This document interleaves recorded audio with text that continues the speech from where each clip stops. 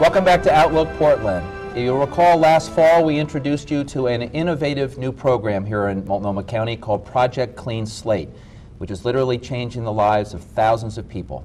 And today, for return engagement, are the two key players in Project Clean Slate, businessman Roy J. and Multnomah County District Attorney Mike Schrunk. Gentlemen, welcome to the show. Thanks for having us back, Nick. Good to see you. Nick. Hey, we got such a great reaction to the program on Project Clean Slate. And Roy, the news keeps getting better. We're going to talk about that this morning. The news out of Salem. You were in a national publication recently. There's been awards.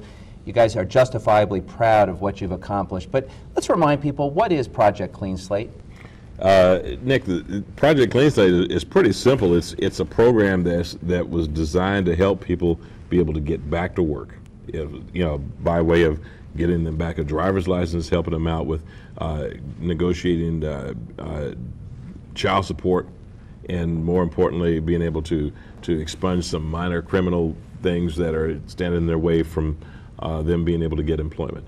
So there are literally tens of thousands of people in our community that have unpaid speeding tickets, have minor criminal violations, and because of that, they can't get started in life. They're not going to get past the first background check at a job. Absolutely. They're gonna live their lives in fear of being pulled over if they're driving or whatever. So Mike Schrunk, you're a prosecutor, longtime prosecutor here.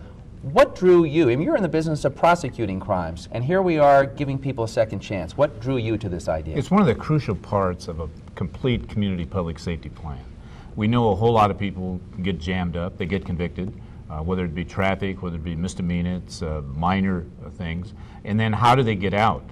This is a needful population, and what we've done is we've tried to figure out a way to get them out of the jam, give them a chance to show some responsibility, own up to it, work their way out of it, and clean up the record. And that's an important point. It's not a free pass. You have to do community service. Correct. Absolutely, it's not. But we find out that if we can clean these people up, if they get a clean slate, public housing, health care, education, employment opportunities, and then I don't see them again. They don't become grown-up felons. So it's great. So if nothing else, the taxpayers out there ought to have a thank you to both of you, because you're taking people out of the system and helping them become productive citizens. You know, what happens is, and I've talked to literally hundreds and probably maybe thousands of people that either went through this program or trying to get into the program. They can't get employment, so they find alternative methods for them to make money, basically money underneath the table, doing whatever, and then they go and get on these programs,